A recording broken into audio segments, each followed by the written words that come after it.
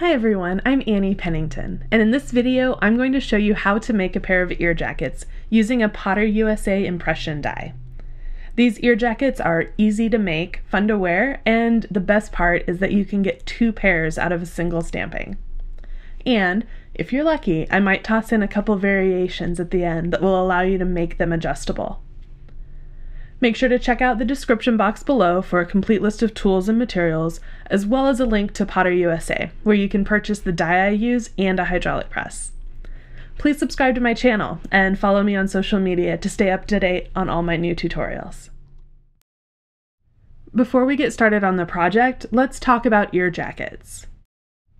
An ear jacket is a component of a stud earring that's slid onto the post after it's inserted into the ear, and it dangles below the earlobe. I kind of like to think of them as accessories for an accessory. They can be made of any material, they can have faceted stones, they could be made out of wire, and they can be worn with any stud earring you have, or you can make a pair that matches the ear jacket that's in the same style. In this tutorial, I'm going to show you how to make a simple fan-shaped pair of ear jackets, so gather your supplies and let's get started. The first thing you need to do is make your stamping. You can use copper, brass, bronze. I'm using 22 gauge sterling silver sheet, and it's annealed. That's one of the big keys in making a good impression, is that the metal has to be annealed. I'm going to give you a pretty quick breakdown of how I created the stamping. Since the focus of this video is more on making the ear jackets and less a how-to on how to use a hydraulic press, I'm going to put the focus there. But if you'd like more information on how to use the hydraulic press, and even to see how Kevin Potter made these dies, check out Potter USA's videos. I'll include links in the description box below. Here's the die I'm using. It's a Sunburst pattern, and I chose this particular die because it's symmetrical, which you'll see is important later on in order to be able to get 2 pairs of ear jackets out of a single impression. To make an impression and recreate the pattern in silver, you need to sandwich the silver between the die and a pusher of some sort. Place the silver on top of the die, and then place your pusher on top of it. I'm using lead. You can also use urethane, but lead is the traditional material used for this. Yep, I'm touching lead with my bare hands. As long as you wash your hands thoroughly after handling lead and don't eat it or lick it, which no one should be doing anyway, it's perfectly fine to touch lead. It's not gonna soak in through your fingertips or anything. However, to avoid any kind of worry, go ahead and wear gloves. After you have your sandwich put together, it's time to head over to the hydraulic press. Here, I've placed my sandwich in the hydraulic press. I'm pumping the jack to raise the lower platen. Once it meets the top platen, the lead will begin to be smashed down into the silver, which is then pressed down into the impression in the die, creating the stamping. Now, let's see how it came out. This top piece is the lead, and if you flip it over, you can see that it's taken on the form of the die, so that's a good thing. That's what we want. I'll set that aside and check out the silver. So this is the finished silver stamping. Looking at it from the back, the impression looks pretty good. The front looks good too. It picked up all the details, so I'm pretty happy with it. Let's go cut it out. Use a jeweler's saw to cut around the stamping, and then file and sand the edges. I'm using a 4/0 blade, and I'm going slowly, making sure as I go that I'm staying just outside the raised area of the stamping and not cutting into it.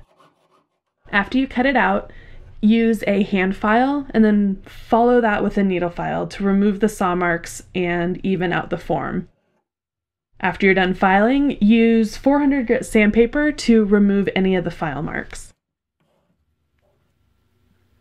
Use a small metal ruler to divide the stamping in half, and then use either a scribe or a pencil to mark a line down the center of the stamping. Then turn it 90 degrees and make the second line. This will divide the stamping into 4 equal parts. Cut on the lines, and then file and sand the cut edges as you did before, making sure to slightly round the sharp corners. I like to hold small pieces like this in a ring clamp while I'm filing and sanding so that I don't have to strain my fingers by holding onto something so tiny.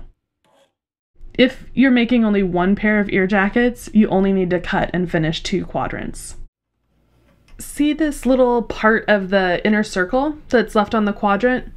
This is where you'll drill a hole so that the ear jacket can be slid onto an earring post.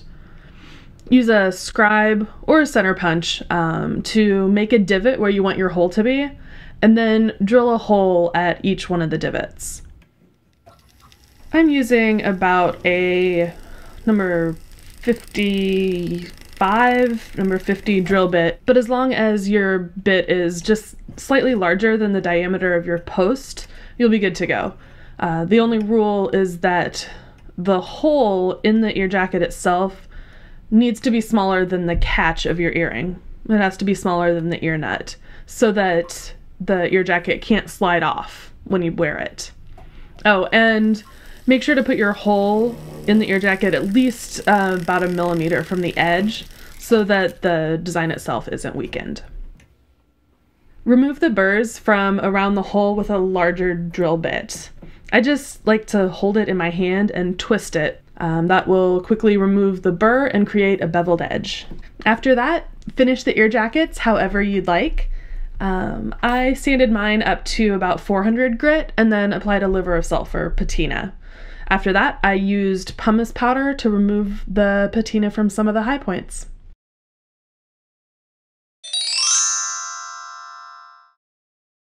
If you're like me, your earlobes are slightly different lengths and the piercing in each ear is not in exactly the same spot. This makes the amount of ear jacket that's visible beneath the earlobe different on each ear. So to allow each ear jacket to be customized, you need to be able to adjust the length of the ear jacket. And to do that, you need multiple holes. Here are 2 ways to make a pair of adjustable length ear jackets. For this variation, I soldered a short piece of rectangular wire on the top of each stamping.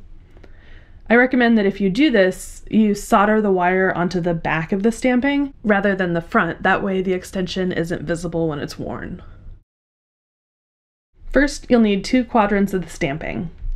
Cut out the arc at the tip of each piece and file and sand that cut edge smooth.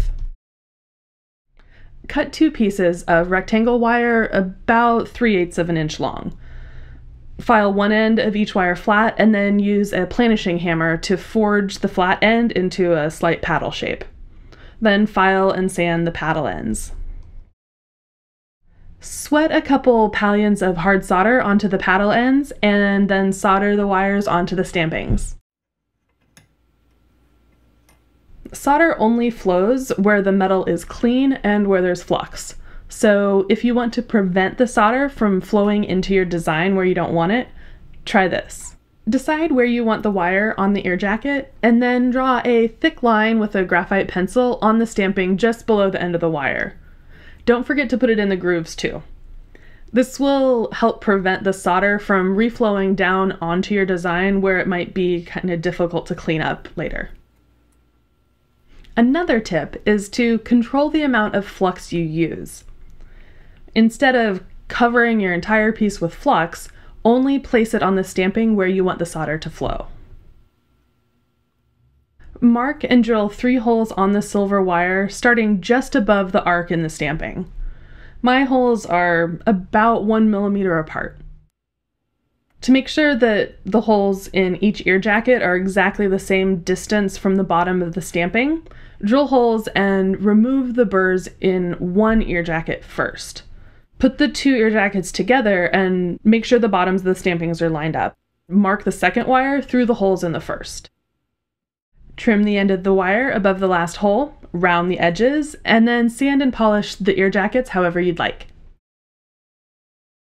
This version doesn't require any soldering, but you do need 2 stampings instead of just 1.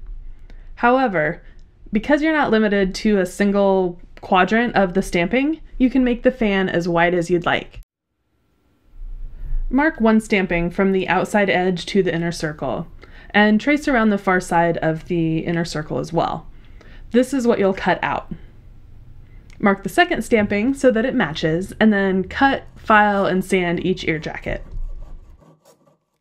Just like in variation 1, drill 3 evenly spaced holes in the inner circle, remove the burrs, and then finish the ear jackets however you'd like.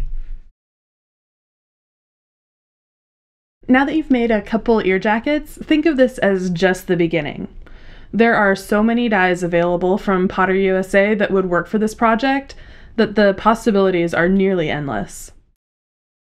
It's an easy project to whip up for a gift or to keep for yourself because you know you have to treat yourself sometimes. Please let me know if you have any questions, what you think about this video, and offer suggestions for future videos in the comment section below. And don't forget to subscribe to my channel for more jewelry making tutorials. Thanks for watching!